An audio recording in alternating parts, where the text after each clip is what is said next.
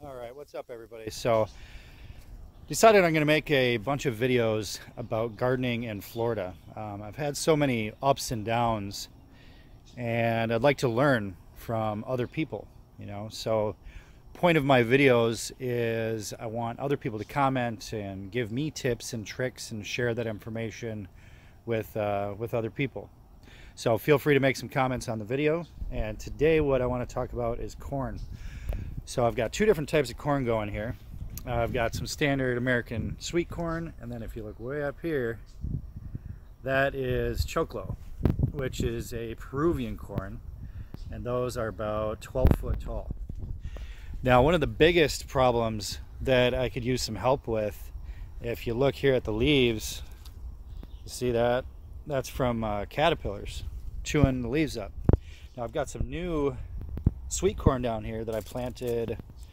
It's probably, let's call it 3 weeks ago, give or take, something like that. But as you can see all that brown stuff? That's caterpillar poop. And you can see they're chewing the leaves apart. And there's more down there. And it's just horrible. And I have tried wood ash because that's an old grandma's trick. Dumping just ash from the fire pit over there into the leaves and just spreading it all over, and that kind of works, but it definitely doesn't keep them away. I mean, as soon as it rains, all that ash washes away. And then same thing with Sevin dust. I've also tried that, and that hasn't really helped all that much either. And then the other thing is just fishing them out with a wire. I've done that, and I'll reach in there and squeeze them and squish them. As an example, if they're up in here is where they usually go, right in the top, and I'll reach in there and squeeze them and squish them. I can hear them squish, and hopefully I don't damage the plant doing that. And then the other option is to get up there with a little wire and try to fish them out. So I'm wondering if anyone else out there has any tips or tricks that can help out, because I have tried and tried to grow corn and it's just a pain in the ass. You can see on one of the stalks up there, it's got no male parts. It's not fertilizing anything because the stupid caterpillars chewed it all off. And that one, they got about half, and then this one's nice and full. And you can see, okay, and here's a sweet corn plant. They didn't barely touch that one.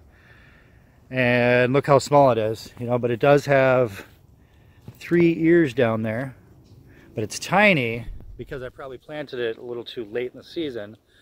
But even, that species that I planted, which is, let's take a look here. It is called Peaches and Cream Sweet Corn. Then here's the Peruvian corn. It's called, well, in Peru they call it choclo. So it's Peruvian choclo. That's the bag. You can buy it here locally, actually.